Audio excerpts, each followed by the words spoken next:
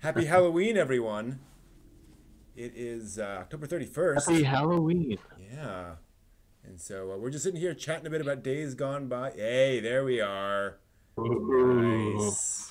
Nice. I was going to figure out why the screen back there is so blown out. We'll figure that out in a little bit. But yeah, it is this season for for frights and screams. Andy. Candy, yes. So now here's the thing. Do you get any kids where you are? Like in a normal year? Me? No, I'm in an apartment building. If there was somebody knocking on my door trick or treat, I'd be going, "Where's my gun?" No, no, Yeah. seriously, no. There's no kids in my building. We at the building that we lived in before. We used to ask and say, "Are there any kids?" And they would say, um, "Maybe." Well, that's yeah. My lady friend is pounding on the door saying, "Trick or treat." Oh. Come in. Have some crunch. There we go. Awesome. Well, that's as She's many. wearing she's wearing I'm just here for the booze ghost t-shirt. Nice. My Yeah. favorite T-shirt for the season is "This is my costume. I'm an alien in disguise." You know, I'm actually an alien. This is my human costume or whatever. But yeah, So how no, about you? Do you have kids? no. You have kids? Well, there are kids in the neighborhood, but I live in like the basement of the condo facility, so you Uh, have to like go into a door, go down, into the this lower floor, and nobody does that because they don't want to send their kids down there. It's like, it's easier to just we'll do the ones out front. never see little Susie again. Exactly. Yeah.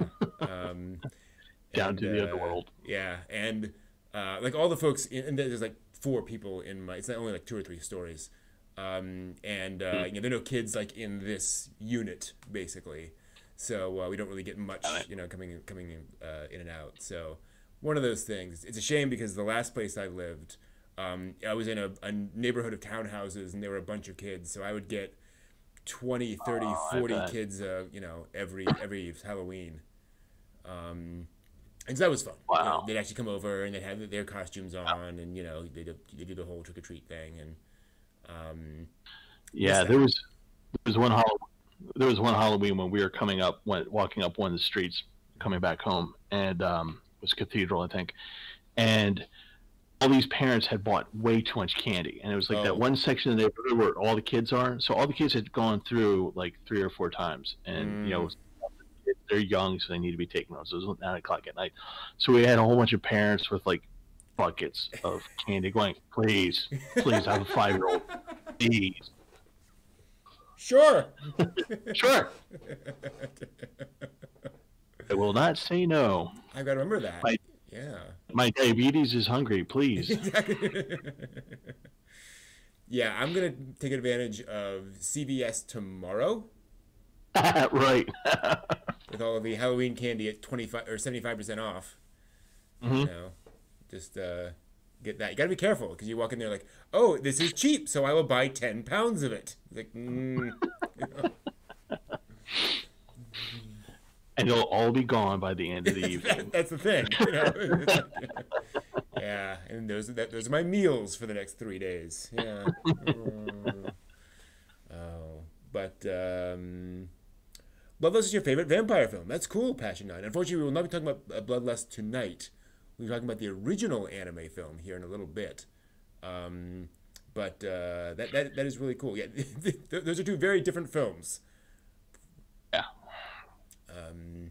It's yeah, interesting they are. because Vampire Hunter D is one of those franchises. I guess is the right term, even though there's not that much out there. That's just kind of been in kind of the anime zeitgeist is one of those great classic sort of horror films. Yeah, Um, when we get talking about it, I was really did not realize how much of a backlog there was on other stuff. mm, Vampire Hunter D with all the novels and all that stuff. Yeah. Yeah, Yeah, it's I, a I big deal. yeah. So I just went through Hellsing last night. Oh, really? Nice. The first series, not the one not the one with the Nazis and Zeppelins, which were interesting. I like the first series better, but just kind of watching it and just kind of just watching through the whole thing and just kind of just loving the music at the beginning of it, and just Luke just he just doesn't care. He's like Honey Badger. He just doesn't care. He just doesn't care. It was just I said this in a video last week about Hellsing, which was that it's more of a modern Gothic thing for me, and I really enjoyed that. And it's not it's if you like vampires and Gothic stuff, there's good veins of that in here. And my favorite episode is the episode where Police Girl becomes Police Girl, because that whole episode of just going out to his tiny little township hamlet, really, and it's the one church on the hill, and everything is corrupted around it, and it's just makes for great story. And that one particular episode for me is just one great little encapsulated story. It's really cool. Yeah. And man, that's a great question. I thought there was a manga as well, and obviously it was based on light novels. But I thought there was a manga adaptation at one point.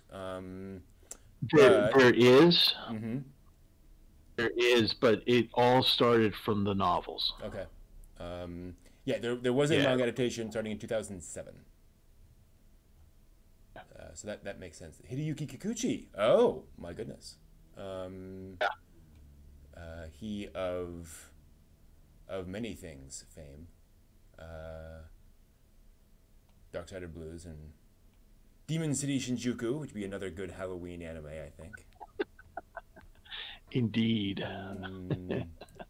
What's funny is that on Retro Crush, you actually have to sign in your age to see some of these movies. And Shinjuku, Demon City Shinjuku is one of them, I think.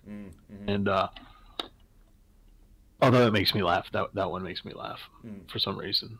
That particular anime is just like really off the rails at some point. Yeah. Yeah. Oh, no, Shinjuku is great fun because they know exactly what they're trying to do, and they just do that to 11. Right? Like let's just do this, as full scale as we possibly can. And it's not your typical storyline, but it's great. Right. Interesting. Oh, that is interesting. The Vampire Hunter D manga was financed by Digital Manga Publishing. Oh, I didn't know that. So it was essentially it was not an original Japanese production. Like they contacted Kikuchi and said, "Would you do this manga for us?" So that's really interesting. It was, essentially an American production. Wow. Obviously, some things are switched around a little bit. Yeah. Yeah, it was released in the U.S. Like it was. I think it was primarily released in the U.S. because it was. That's right. Yeah. It was made by a U.S. company. That's fast. I wonder if there's a Japanese version. Like that's bizarre. Right. Man, how weird. Which is another that 2007. Yeah, 2007. So, I mean, yeah, manga was hot. There would have been enough money and interest to go, and it's a great example of how this franchise is just, it has that pedigree. Yeah. But yeah, no. Hellsing's fascinating. I have not seen very much of Hellsing, and I need to. But I remember Crispin Freeman being interviewed about that once. He's the voice of Alucard in the English dub. Right. And somebody basically asked him, "So what's the deal with Alucard? Like, what's his motivation?" And Freeman said, "It's simple. He's bored. he's been around forever, and he just wants to stir the pot and see what happens. And boy, does he stir the pot. Boy, does he stir the pot. Oh my goodness. There's just great scenes where he just one of the boredom is that he wants to, the reason why he's fighting vampires is part of a debt that he decided to enter into with the Helsing organization. Oh, hey, there's John. Yeah. And but he really is looking to fight a master vampire like himself. Oh, okay. Yeah. And that kind of thing, and he's constantly disappointed. So he just kind of goes, okay, I killed these vampires. You know what? I need a rampage. Okay, let's go start killing people. And he just goes off, and then Sarah, the police girl, comes in, and she's just like, calm down. Let's not do this. Let's not do this. We're talking Helsing. Helsing. I watched the wrong film.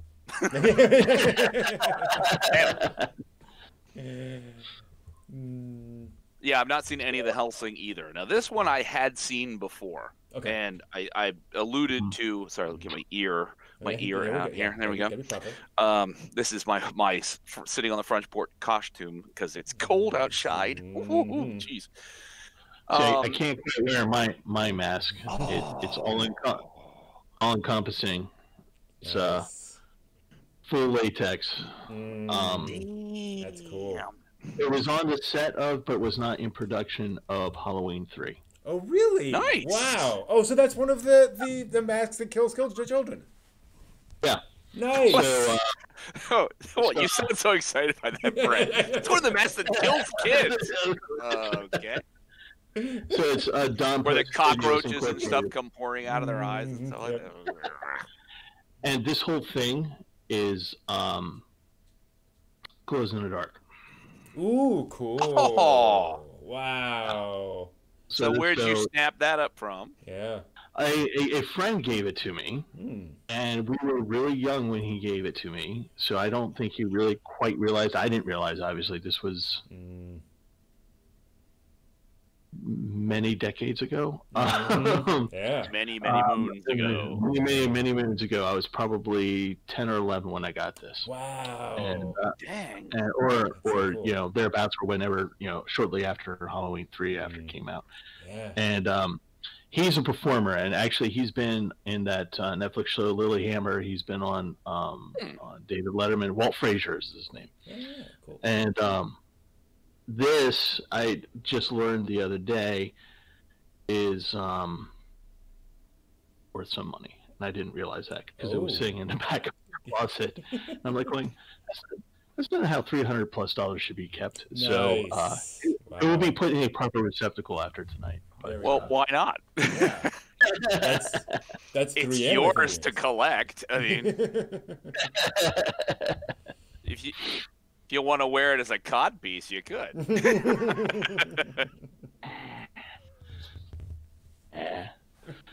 Too much fun with this mask. There we go. All right. Exactly. All right. So you guys were talking about Helsing. Yes. We're going to talk about. We're going to talk about VHD. Let me go ahead and Vampire Hunter D. That is the one. Let me go ahead and pull up the spoiler alert notices so folks know what we're talking about. On this Halloween Eve. Exactly. Look at that. I had 3 kids tonight.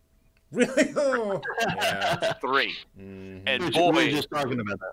Boy, were they happy because I gave out fistfuls of candy. I still have a candy cauldron packed with candy, so I'm going to give it to them at work. I'll have to give it away everywhere I can find. I gave some to the post carrier when they came by. Nice. I'm like, here, please, take candy. I used to give out full-size candy bars. Oh. Yeah, I was that guy. You were the myth and the legend. Yeah, so the first year I gave out candy, I got like 12 kids. By the last year, I got like 50. Oh. Because they all knew, and they were just... Word gets around. Yep, they told their kids. I wonder if I should do that. It works. Although you do have to tell the younger kids you can't take fistfuls of full-size candy bars. Like, that's not cool. Well, nothing is unmonitored. Like some of those people as a kid that they would leave like candy on the porch and be like, "Take one." Mm-hmm. Be like, "Okay, I don't trust children. I'm going to be there to monitor their candy intake." Mm-hmm. But living in the South, that there are a tremendous number of churches within stone's throw of any given place. Mm-hmm. And they all do trunk or treat now. That's the thing. Yeah. And again, rather than walking 10 blocks, which was the point, kids are, they're ultimately in the end pragmatic about their acquisition of sugary treats. So, they're like, a parking lot the size of a half an acre with 50 cars, or 10 blocks that maybe 20 houses are participating. I'll take the lock solid guarantee on the cars. Yeah. Like, They bring out the pillowcases and they're just like, just do it. Just give me. And I think the 3 that I had tonight were the ones that they'd finished their run to the trunk or treat, and now it's like, well, we got a car. We'll just drive around, see where the porch lights are on. Yeah. See, if I were a kid, I would like map out all the trunk or treats, and I would go to like 5. Yeah, because I mean, it doesn't matter if you're a member of that church or not. How could they tell if you're in a costume? Exactly. I mean, you're just a kid with a costume. You walk by, they put candy in. It's like, shalom. Allah Akbar. Hey, they're all good, man. Exactly. In nomine Patri Spiritus Sanctus Filii. No? Oh, there we go. Nice. Hang on. Latin there. Cool. Speaking of Latin, candy knows no boundaries. Exactly. Very true. Unless it's peanut allergy. Then true. Never mind. And speaking of which, if you want to be seen as somebody who is contributing, but make sure nobody actually takes your candy, it's very simple. Just lay out bowls of circus peanuts or candy corn. Raisins. Or the boxes of raisins. The boxes of raisins are the worst. No question.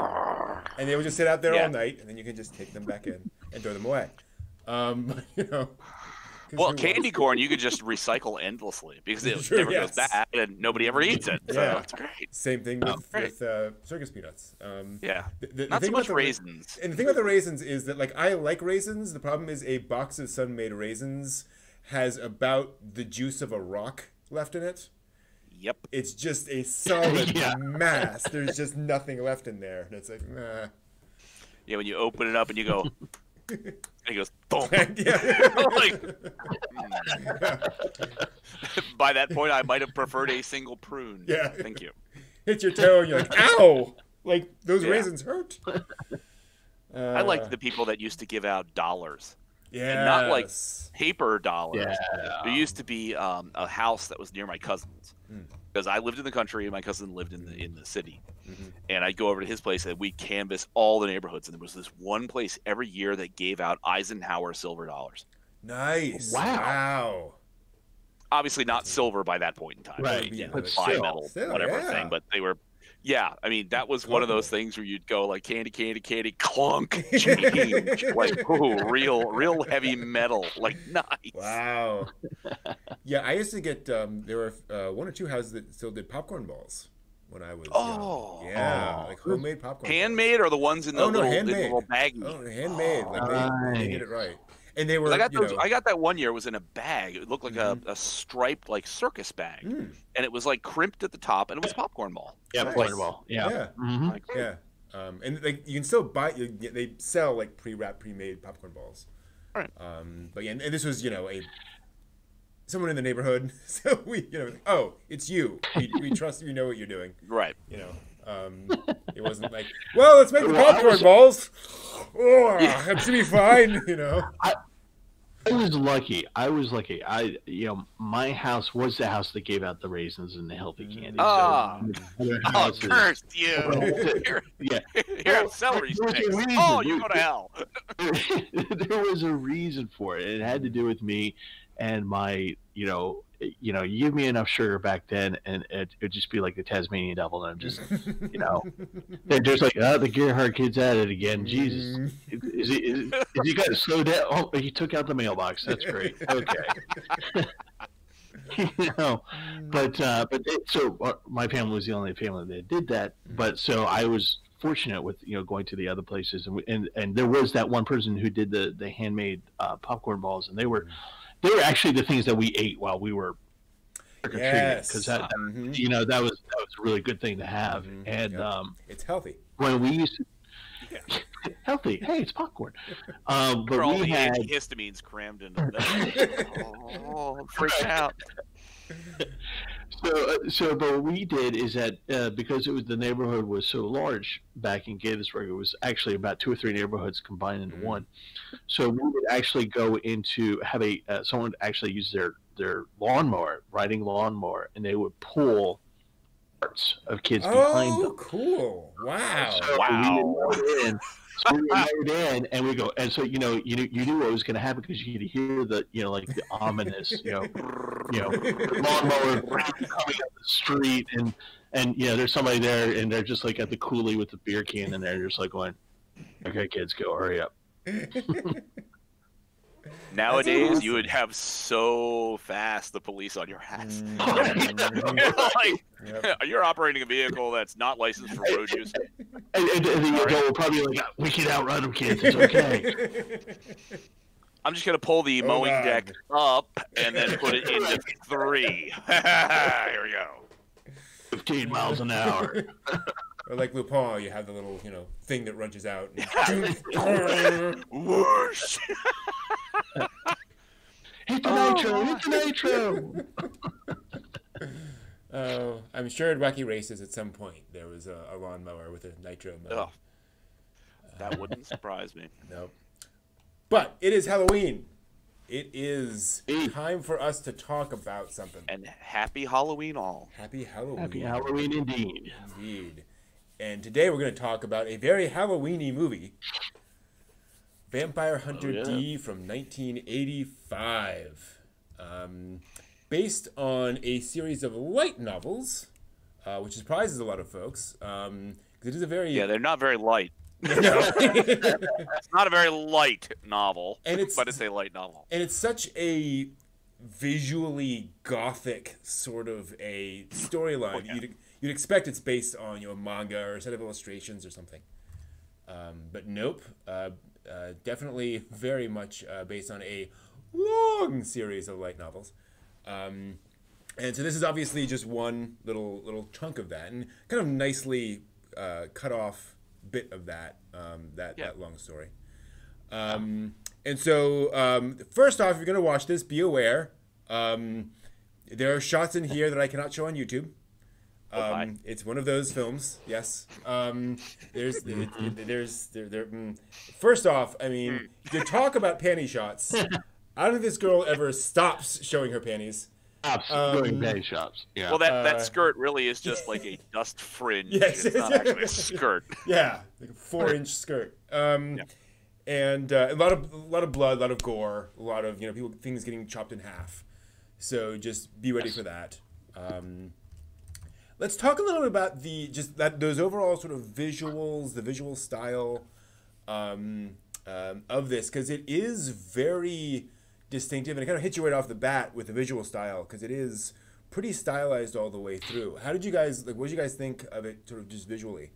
Well, let me put it this way: literally, the copy I watched had no English; it had only Japanese, and I gained essentially like maybe 5% more information than I already had when I watched it the first time. Now I watched it with sub. Yeah. And that's what really surprises me, to say that it came out of a light novel, because the visual interpretation of what they did, it translates like amazingly well with absolutely no translation. Yeah. You know what I mean? It just visually you can follow the story entirely. And then having, now the translation available, it's like, oh, okay, I already figured out who the bad guy was. I already figured out who the good guy was. I already figured out even those weird little things that were in the field that kept the sheep, the mutant sheep, safe. Mm-hmm. The crosses made total sense. I had no idea that the pillar things were garlic emitters, but I figured that, right. You know what I mean? And that's part of the 5%. It's like, I knew they were a thing, and it was anathema to the vampires or werewolves or whatever, and that destroying them, you know, got some result. I mean, when you see her flip the switches off, I'm like, oh, okay. Yeah. So it's an anti-monster electric fence that does something.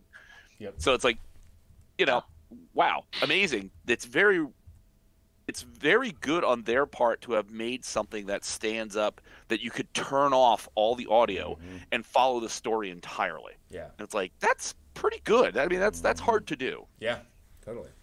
Yeah, there was no problem with following, like you say, following the story. I mean, you could literally have nothing there and just be able to.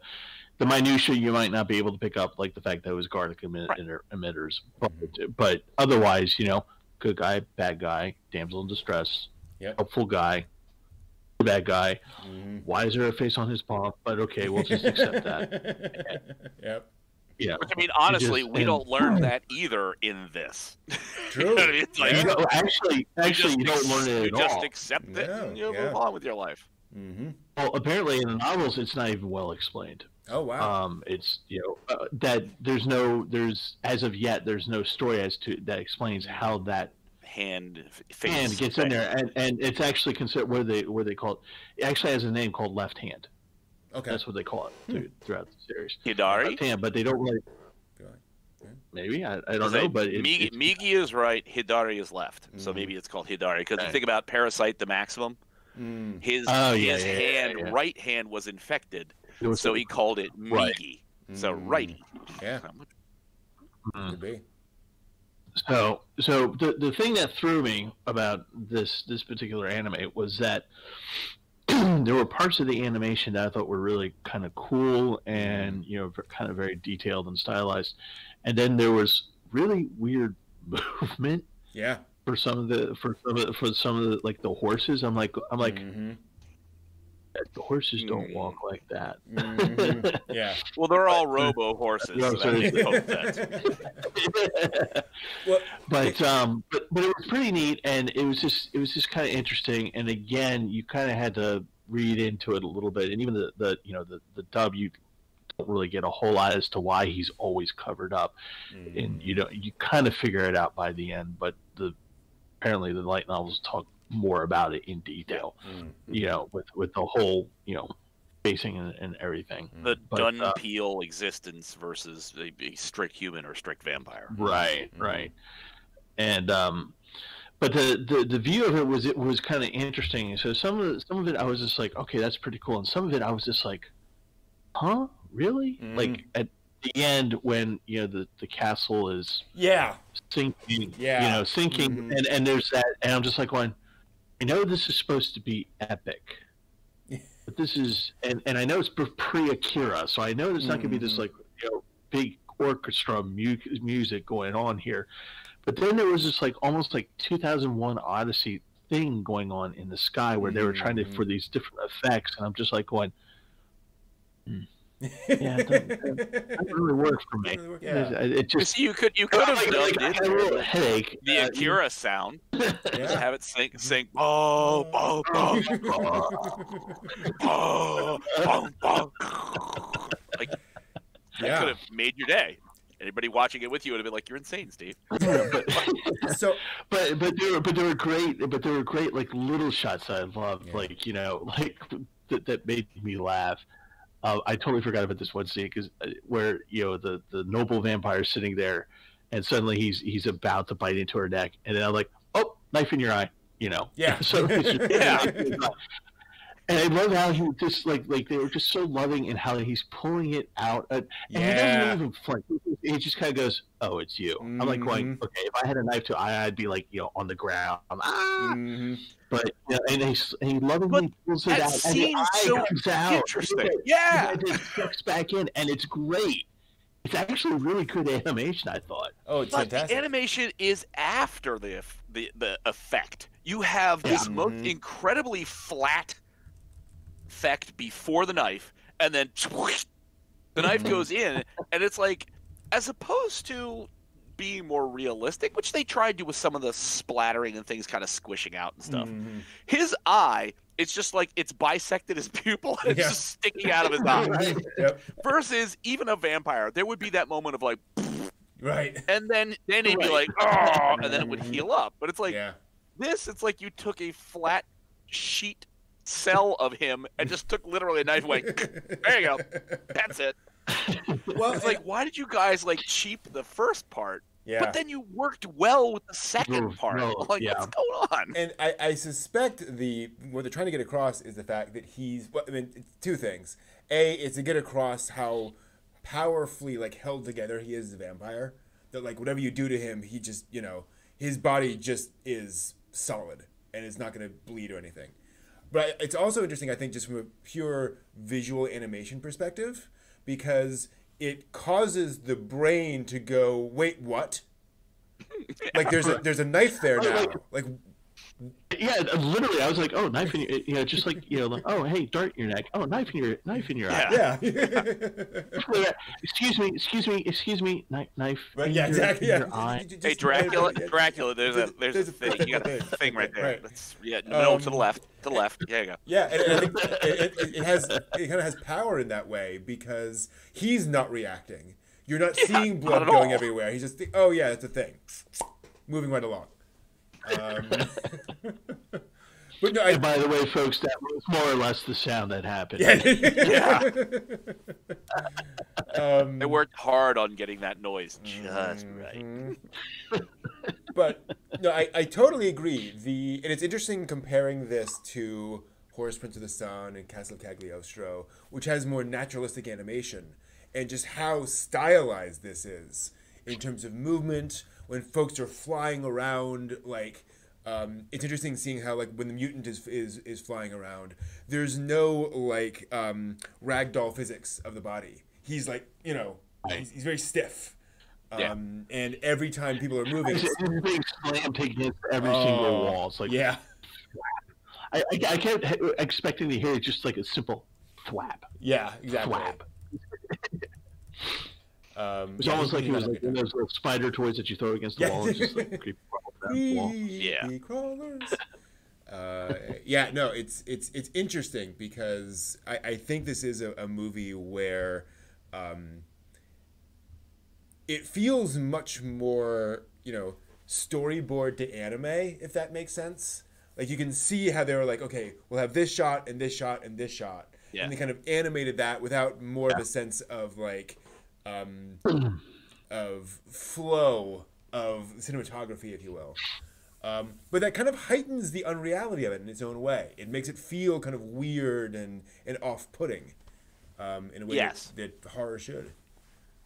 Well, I mean, that's a neat, element to it, that you get these sort of cuts that just happen. You're looking at the sheep getting eaten by this like crazy sparkly mist. Kids shooting at it. Then like bam, edit. You're off to somewhere else. Yeah. And then you snap back to somewhere else, and it's just like, okay, I kind of get the snap editing and how you're just sort of you're rapidly shifting to keep somebody. You're not slowly plodding through what's going on. You're rapidly shifting from things where when the knife comes to the eye, you're like, what? You get all of a sudden you're in a castle, all of a sudden you're in like a large manufacturing pipe kind of industrial facility, and then you're back to like something that, it's just like, okay. It feels like it's purposely, in a lot of the choices for the visuals, trying to keep you off balance so that you're not sort of locked into a channel yet. You can understand the where the story's going, but at the same time, it's just like it snaps back and around to things where you're like, okay, what? Yeah. What did I see? Yeah, it really. For me, I was just like, ooh, neck, ow, whiplash. Because some of the transitions they got. They're on the farm, now they're in the gorge, and the local yokel is thrown over the side of the thing, and the doctor, the little brother looks like the doctor, and the little brother looks like a thumb with a face.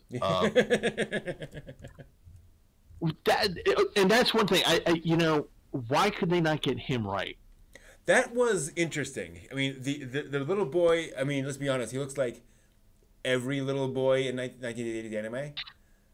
Yep. And he just feels so's the girl. I mean, well, that's true. Yes. Yeah, that's true. Dracula's daughter and her. It's very prototypical 1980s heroine. Mm-hmm. Yeah. I mean, as in female hero, not heroine.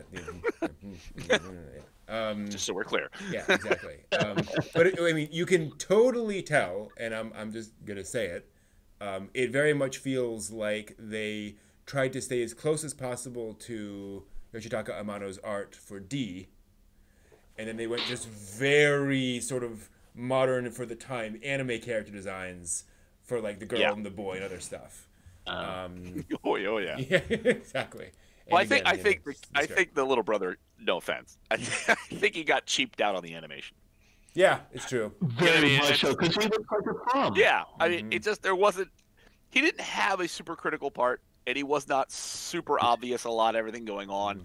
So it's just like, let's put our assets where they belong, which is a shame. It was thing. Because like they build him up at the beginning. Like he has a nice story arc building up, but it doesn't go anywhere. Oh, kid, move over there. I mean, honestly, he reminded, for those of you who watch Venture Brothers, he reminded me very much of Quiz Boy. The head was so much larger. Quiz Boy. Quiz Boy, yes, of course. He's the macrocephalic child that is a genius who works with Mr. White for conjectural technologies. Yes.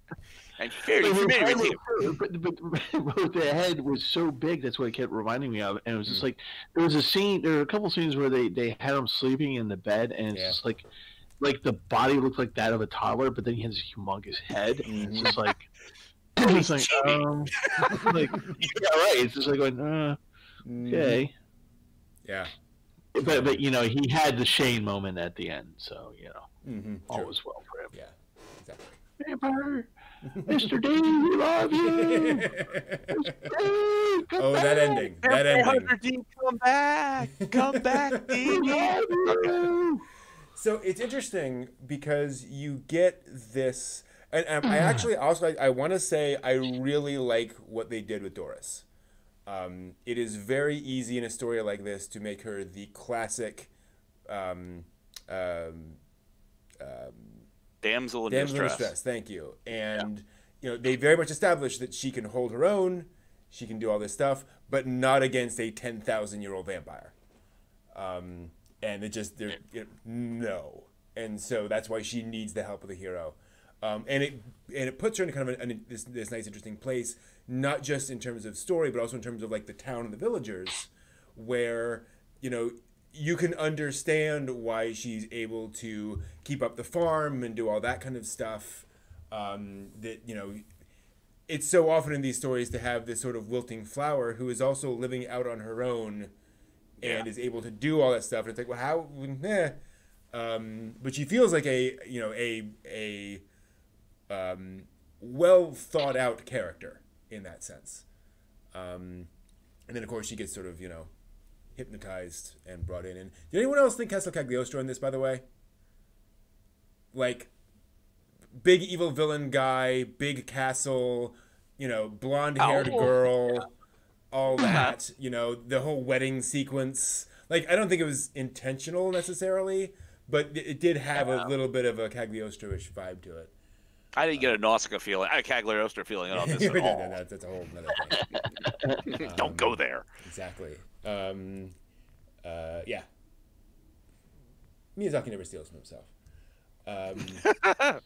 Sure. Exactly. If you're gonna steal from the best. If you have to steal from the best, you steal from yourself. Right there. Totally. I also want to talk a little bit about Dee as a character, because on the one hand, like as an 80s sort of horror action villain, I think they did a pretty good job of making him interesting, or making him not boring to watch. I'll put it that way. Right. But also, like, there's just not that much there to him, I think. No. He's a man of few words, to say the least. Thank you. Thank you. But No, one of the things was you learn when you read into it, like, how powerful he actually is. Mm-hmm. And when you first watch the anime, the movie, you're gonna at first think you misheard Dampier. Mm. I have to replay that just to make sure that I heard it correctly, because I was just like, Dampier, what the Yeah. what is that? And you come to learn later on it's a union between vampires and regular people, and they actually can have children in this world. But again, he's a very few words, and he's your prototypical, I think, cowboy kind of guy. Like I saw Clint Eastwood in him. I saw a whole bunch of stuff. The Man with No Name. A lot of Western. To me, this had a very strong Western vibe. Oh, true. From his duster to his big hat. Yes. Yeah, right. But what was interesting is that his own personal animation to me was very blocky. Like it's like very and his movements were very I don't want to say precise, but it was just like very calculated and like very limited. He really didn't have that much movement in this movie. Yeah. Like, in terms of fighting and stuff like that, it was always a calculated position, and then he'd do his thing, and then the person would die a most horrific bloody death, or get their hand cut off or whatever.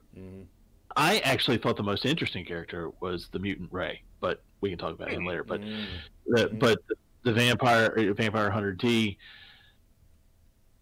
you get nothing. From the movie, you get no backstory. You get very little. Like, pretty much the bad vampire, pretty much it has to explain what D is. Yeah, right. Vampire. The only part that you get from him is when he almost succumbs to his bloodlust. Right. And by the way, very interesting shot that kind of sends him over the edge. Yeah, I love that actually. I'm just like, that's a detail you normally don't get. Exactly. No, totally. Well, and I thought for the sort of monolithic function of D in that he is blocky and sort of the way he is, that you get that sense of his sort of the weight that he has. And so you don't find out about his transformative capacities. Something's weird with the hand. There's something distinctly different about him. And it's only through hindsight that you kind of go back and you're like, oh, that's why he's like so rigid, is because he is aware in himself that snap of a finger, he could lose the whole show. He could just go completely off the reservation and go nuts. So every minute is about maintaining absolute control of himself. Yeah. But you only get to see that in the last few minutes of the film, looking back and like, okay, I watched all of this stuff and he was really wooden. Oh, he's wooden for a reason. I get this now. Yeah. And credits. Damn it. Well, and it's interesting because, like modern Hollywood has very much moved away from the interesting villain. Most villains are very simple, while the heroes are much more complex and interesting because that's who you're spending time with. But it was, the classic model is that the villain was the most interesting person to play because he was the most complex character. And I completely agree, Steve. I think Lee as a villain, I mean, he's just kind of there, just all powerful. Is the mutant that really became the much more interesting antagonist. Yeah, he had the most to lose. Yep. So, I mean, you guys, everyone had something to lose in this, but it felt like he had the agenda of what he was going for, which was immortality. Yeah. Yep. And then there's that wonderful scene where the master vampire goes, "Don't even bring this up to me again for another 50 years." And then you realize that he means don't talk to this movie about this for another 50 years. And Ray the mutant is like sitting there just going, "Oh, Jesus, another 50 years." Yeah. He'll be like 70. All the hell, right? He's just like, so anyway. But he has these as a mutant. He has these interesting powers. Like the one power he only uses once, where Dee stabs him. Mm-hmm. He's able to warp time, so that he's able to stab Dee back, which I thought was very interesting. Yeah. The blade looked really unwieldy, but it just had really nice graphics to it when it was being used. Mm-hmm. And he just had a story that you were just like, okay. And after a while, you maybe not grew sympathetic with him, but you definitely had a little bit of empathy for the guy, because I just want to be immortal. Okay, if I have to kill a whole bunch of people, but I just want to be immortal. That's where I'm not getting the empathy, Steve. I'll kill as many people as I need to just to become immortal. But he sort of redeems himself when he saves the thumb of a kid as the kid is falling off the pipes, and he saves the kid, and he just kind of goes, okay, I'm just going to do my thing now, and then he gets that does not end well. Wall slapping. That's by wall slapping. Yeah. It's also interesting in this movie, just in general, the way it establishes its enemies, and so the rising stakes. Because the typical thing in these movies is, okay, who's your good guy, who's your bad guy? How do you establish how powerful the good guy is? You send a random bad guy against the good guy, and then, that happens. Then you establish the bad guy by sending a random person against the bad guy, and he wipes the floor with that person. So you're establishing power levels. And I think this movie is interesting because it does that in ways that are kind of unexpected, where the first, I honestly thought Ray was going to die in that first scene with Dee, because he'd face off against Dee, and Dee would do something, and and then kill Ray. But no, Ray's a formidable antagonist for Dee. And it becomes a thing overall. And you have the Lee's daughter, the vampire princess girl, who looks like she's going to be the big, the lieutenant, basically. It's going to be Ray, and then her, and then the senior vampire. No, she never does anything, really. She manipulates. She does all sorts of different stuff, but she never really attacks anyone directly.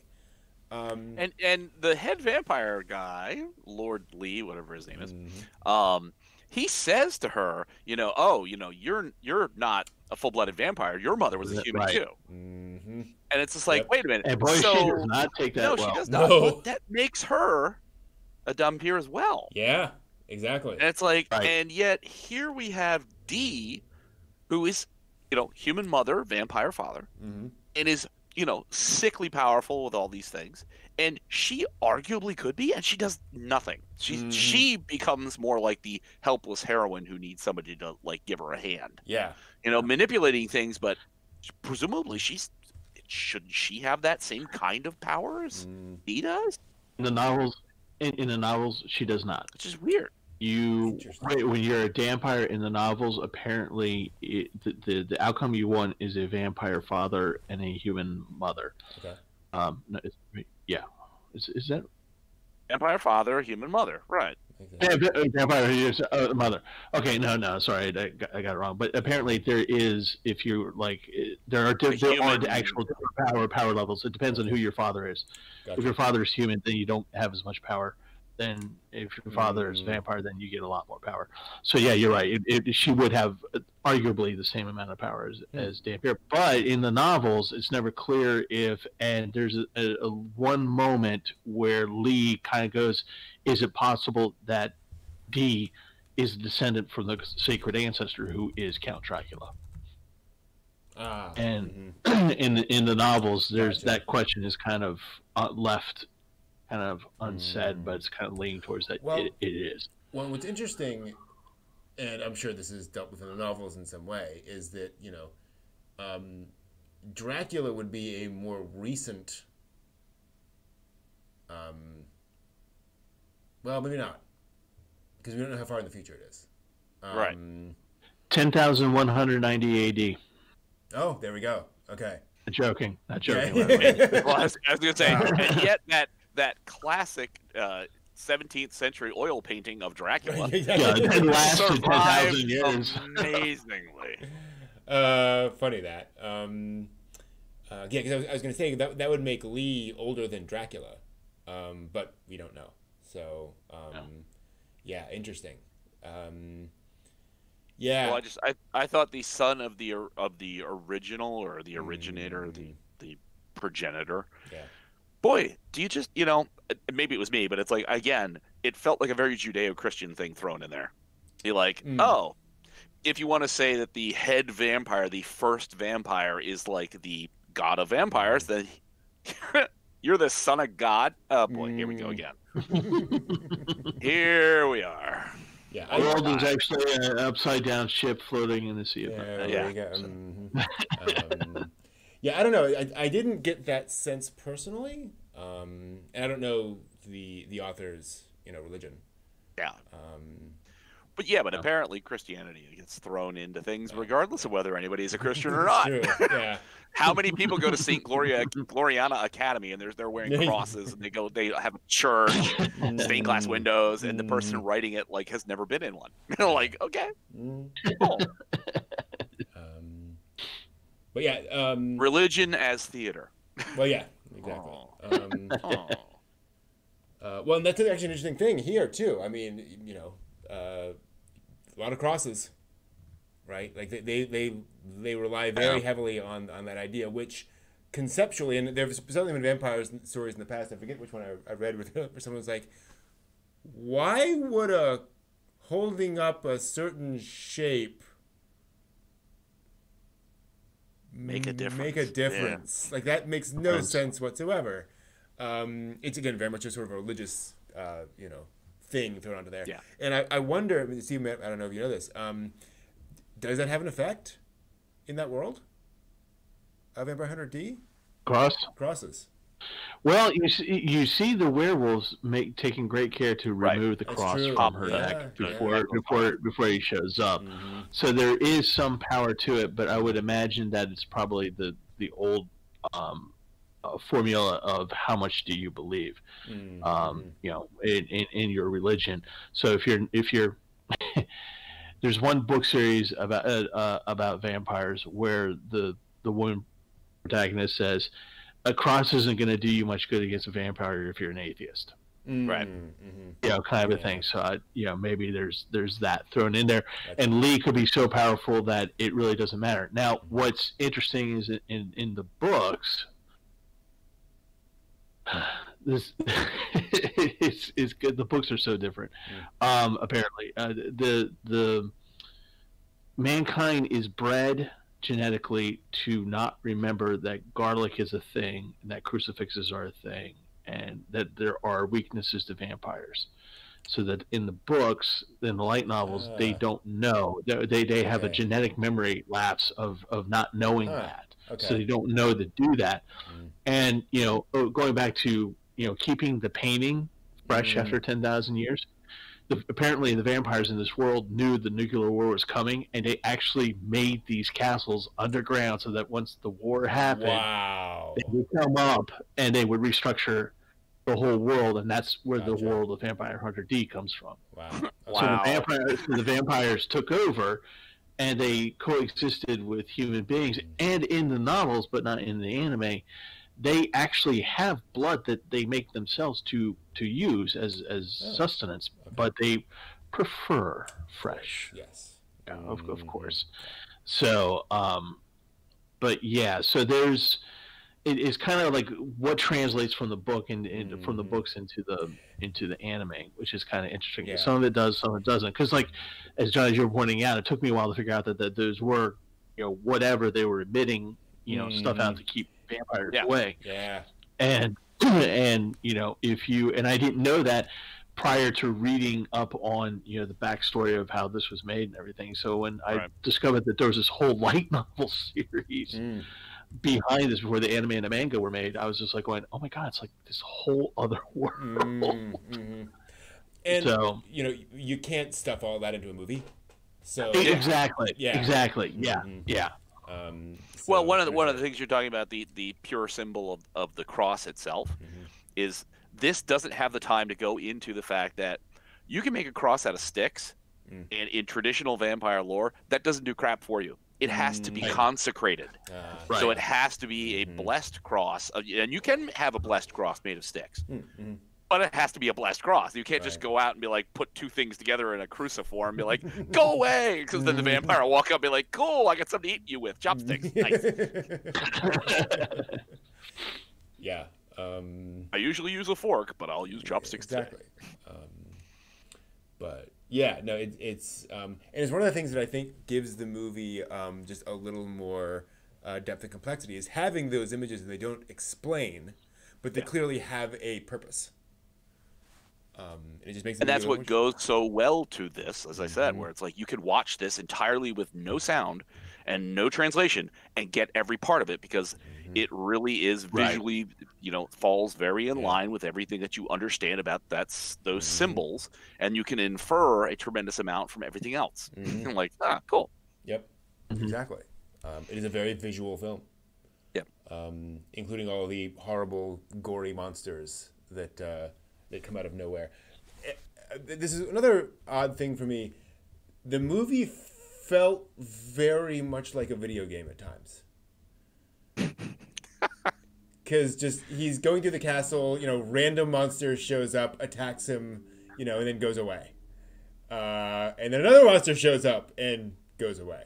And it's just okay. Was it the ghost jaguar, the witch? Yeah. Yep. The flying the only thing.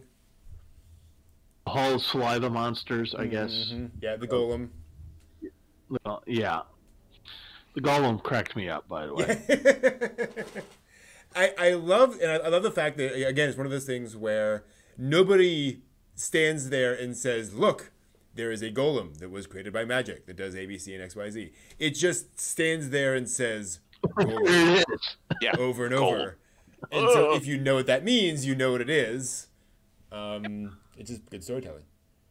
But yeah. It did feel like a video game. Like you were going through levels. Like the saliva monster hall was one level, and then you went to the third level boss, which was the witch or the ghost jaguar or whatever. The siren. The sirens, which I cannot show you. Oh, bye. Yeah. Yeah. They have hair. Yes, they do. That's all they got. But it's odd. And okay, and I got to bring this up because I'm sorry, this is worth mentioning. But like, okay, these things are typically like teen boy power fantasies, right? These movies are kind of aimed at that demographic. And I want to be D and slay monsters. I'm gonna go buy the limited edition D sword. Yeah. And then you have the scene with the three Lamia women, basically, who proceed to drain his life essence. Wonder what that's a euphemism for. But his stamina is so strong that he outlasts them, and they're unable to keep on because they've been going for half a day, and boy, he just can't. And I'm like, he took a magical blue pill. Right. Yeah. It's a very thinly veiled male fantasy, isn't it? Yeah. That's fine. Yeah, exactly. To the degree that Lamia women are a male fantasy, but I understand it's a substitute for other things. Exactly. Yeah, it's a whole thing. Yeah, but it was kind of funny that they were like, okay, yeah, you went there. But yeah. It's also let me see here. I thought there's something else I wanted to bring up. Oh yeah, the ending. Dean, come back. So they destroy the vampire, and then which causes the castle to collapse because fantasy, anime, horror, right? Like that's just what happens. Yeah. Whatever. And then, we get like this 3-minute scene of the day turns into the night and the night into the day. and all this stuff happens, and then suddenly we're in Bavaria, and it's just all, it's all green and light and beautiful. And I gotta say, like, there's a part of me that really likes that aspect of the ending. That loves the idea that you've seen this world, and then it is literally like the willpower of that vampire is making it into this dark, gothic, horrible place. And when he's gone, everything's back to normal. This is how things should be. It's, again, sort of a very gothic thing. But boy, it comes out of nowhere. Lifted from the land. Yeah, exactly. But it's just kind of like, that's not where I thought this movie was going. Like, wow, weird. Well, I kind of doubt the sparkly mist that likes to eat the mutant robo sheep. I'm kind of sort of doubting that that's just gone away, because what I mean, though the werewolves perhaps be as servitors of the vampire, but would the little sparkly mist thing necessarily be a servant beast to a vampire? What's the point there? Yeah. But yeah, it's like okay. All things evil are gone. The land is cleansed. So, but is the sparkly mist evil? It could have kids at home that it's trying to feed. Exactly. It could be working 2 jobs just to try to make ends meet. Did anybody stop to think about what the mist is doing with itself? Huh, that's very one-sided first world thinking, Steve. Totally. I'm shamed. Terrible. Yeah. Did you guys what did you guys think of that ending? I thought it was oddly quick but long at the same time. Like, it was like okay, it's like we see the brightness and the color and the spirit comes back to land, whatever. And Dee's going off on his own, and it just seemed like, okay, we get it. And so there's a really quick resolution, but then it just draws out with Dee just riding his horse and just his robo horse and just going off in the distance with people screaming at him from a cliff that I didn't waving. know. Yeah. And having the and it went on, and I'm just like going. She should have just knocked the kid off the cliff, be like, "Bap!" There you go.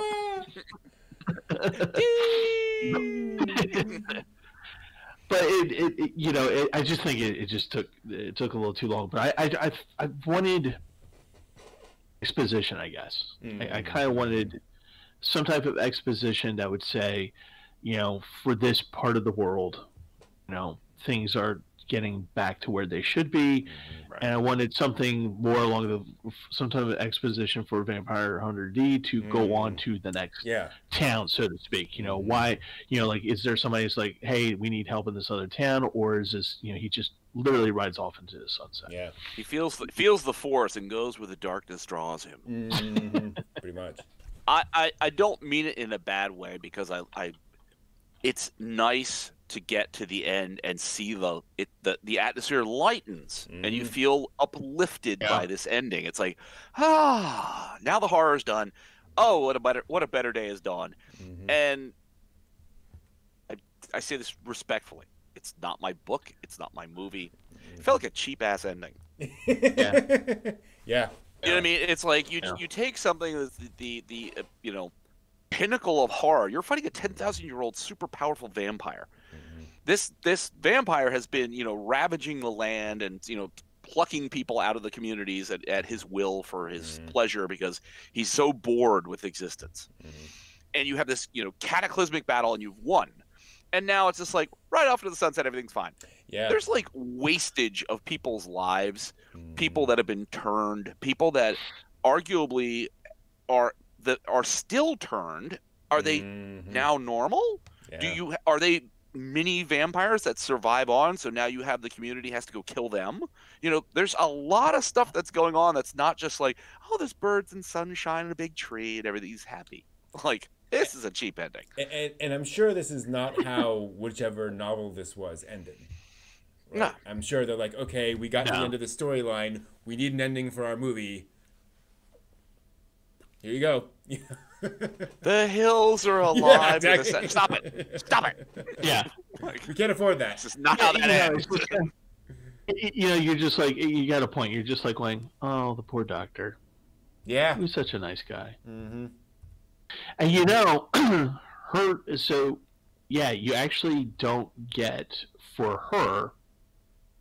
She's been bitten by the guy. Yeah. There's no mention as to whether or not she's completely cured. I mean, you see her like in that shot. She's no longer wearing her necklace. Okay, I didn't True. notice that. That's a good point. So that is a good point. You know, that comes off, but that doesn't. You know, what I mean, that's kind of one of those things. You did that because you were hiding it from your little brother, and they point that out. Be like, does your brother know? Yeah. And it's like, so you could easily say by now the brother was well aware of what the hell happened. So she wouldn't need to wear that covering anymore. But you know, same thing. Yeah. Is she a vampire? Does she carry that now? Is there something that has to be done about that? Yeah. Mm-hmm. Yeah. And I think a lot of the movie feels, and again, I don't know, but it felt like they had about 50 minutes of movie and stretched it to an hour and 20. You know? Because there's a lot of sequences of this that is very much, you know, we're establishing the hell out of this field, you know, or whatever. And this ending as well just felt like it was, you know, about 2 to 3 times as long as it really needed to be for what it was communicating. It's funny. I think if they had defeated him, and then there were like 3 or 4 shots of him riding off, you know, green fields, he's riding off, they're saying goodbye, I would actually be more satisfied with that. 'Cause I'm like, okay, we don't have time.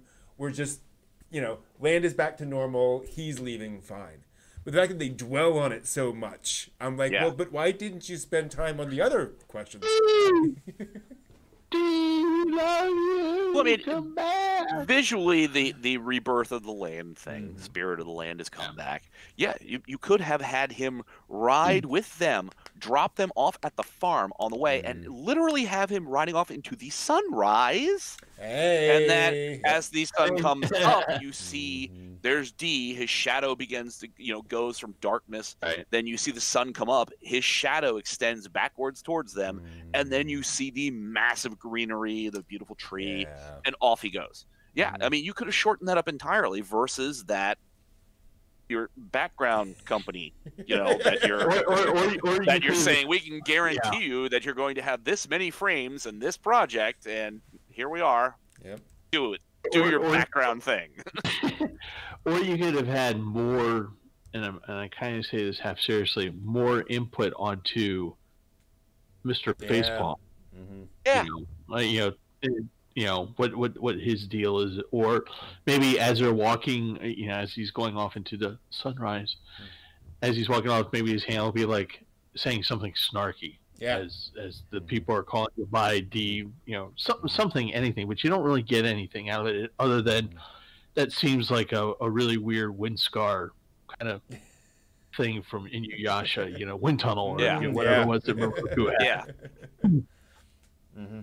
Well, his little explanation as to why eating dirt makes you get better. Yeah.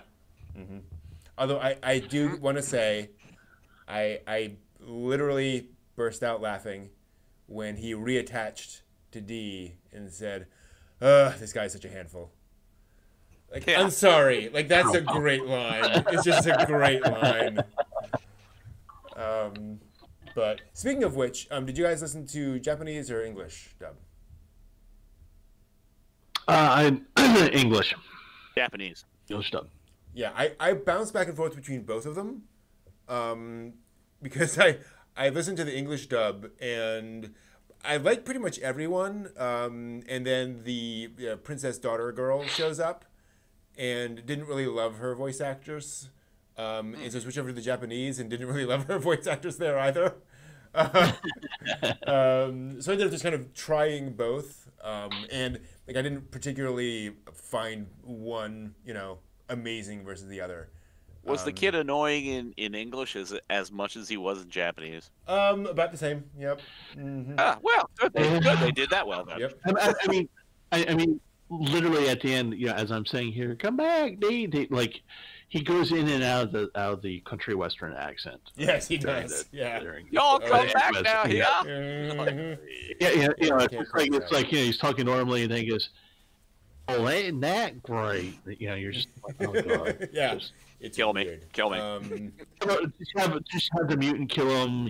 Just have him like werewolf, fodder something. Just have the flying bat so, dude. Like speaking of which, right? I'm surprised at all things considered how low the body count was in this. I was sure the kid was going to die. Yeah. I was sure the girl was probably going to be corrupted or something bad was going to happen. Like something really bad was going to happen to her. Basically the only people who die are the doctor, which is sad. Doctor. But, mutant the mayor's son. Mayor's son, who's an asshole. Son, who we don't really care. Yeah, exactly. He had that coming. Yeah, exactly.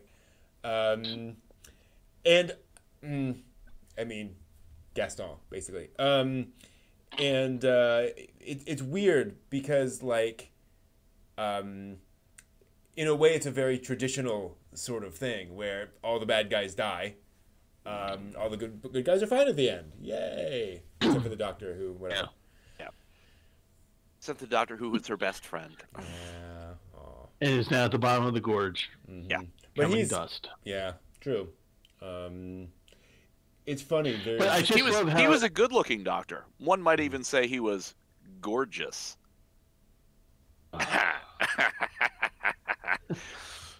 Sometimes I have to do this. It's been a great time, everyone. I'll see you later. It's in my contract. But go ahead. Sorry, I've derailed things again. Sorry. No, it's fine. But yeah, no, it's an interesting film. Anything else you guys wanted to bring up? No, I was just going to say that if you're going to die, if you're a 10,000-year-old vampire, you should die spectacularly, and he did so in this movie. I just did not realize that if you reach the age of 10,000 or so, give or take, that you would have that much blood inside. Yes. He's crucified. He's literally crucified up against the wall because apparently death by wall slapping is a thing in this movie. Yeah. So he's crucified up against the wall, and he's just bleeding buckets out and streaming down. And then to add insult to injury, like the wall just falls over and it crushes him, and there's just like blood just goes, bleh, and it's just like everywhere. And you're just like going, dude, you have another bladder full of blood? Where did this come from? I think there's some sort of interdimensional blood thing going on where he can store pockets of it in another dimension. After 10,000 years, he has learned how to compress blood to store it inside himself. Yep. Yeah. It was fun, though. It was fun. Yeah. And if you're in a Halloween type of... Actually, this, you know what? This was really good fun to watch because it was right before Halloween. It was something, neat, fun, different to watch, and put you in the mood. Oh, yeah. You have your vampires. You have your werewolves. Good. You have your vampire thralls. You have, golems, flying spike creatures. That whole entry hall full of all kinds of goopy, wacky-looking, scary monsters. Yep. Demon horses. It's fun. Yeah. That is Vampire Hunter D. It's a biting good time. It's a blast from the past. That's for sure. It's very true. Yeah.